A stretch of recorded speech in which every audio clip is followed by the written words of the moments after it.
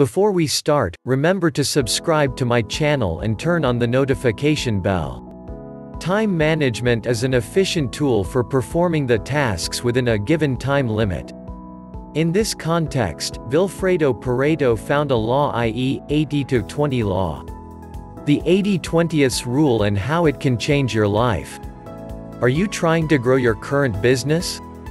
Would an 80-20 mindset help you to stay focused on your strategic plan and spend less time chasing endless new opportunities? What is the 80-20 rule, and could it actually make 80% of your work disappear? This universal truth about the imbalance of inputs and outputs is what became known as the Pareto Principle, or the 80-20 rule. While it doesn't always come to be an exact 80-20 ratio, this imbalance is often seen in various business cases. 20% of the sales reps generate 80% of total sales. 20% of customers account for 80% of total profits. 20% of the most reported software bugs cause 80% of software crashes. 20% of patients account for 80% of healthcare spending, and 5% of patients account for a full 50% of all expenditures. So how can you apply Pareto's principle to gain more time in your life? Origin. The law can find its roots in the year 1906. Pareto was working on finding an explanation to the economic disparities in the world.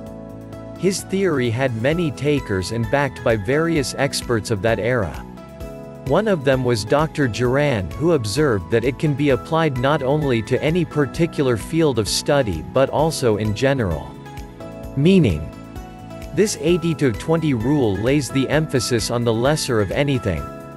It says that the greater of anything is the least important.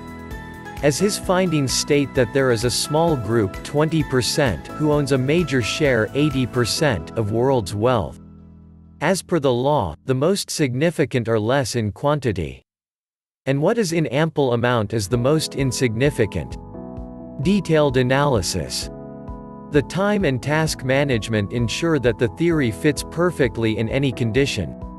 The stress is on the need to manage the few. This significant part would ensure the attainment of the larger part. This could be well interpretive in the superstar theory, according to which efforts must be directed to manage the 20% to achieve 80%. Steps to adopt the theory. This law of time and energy management can be applied in day-to-day life also. The understated points have to be taken into account. 1. Avoiding useless tasks. The most important part of management is to avoid tasks that take toll of time. This would not hamper her to concentrate on the most sought-after activities. 2. Foresight.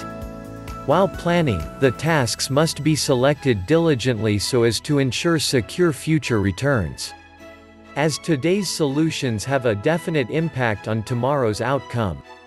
3. Keep an eye on highly valued tasks. The overall efforts must be streamlined in order to concentrate on the most important 20%. If one works in this way over a period of time, the outcome would be beneficial. Time management works on this 80-20 principle. This, in the long run, ensures the efforts and time are consumed rightly working on the most important 20%. If this aspect is taken care of wisely, the efforts would definitely prove fruitful. No matter what your situation, it's important to remember that there are only so many minutes in an hour, hours in a day, and days in a week.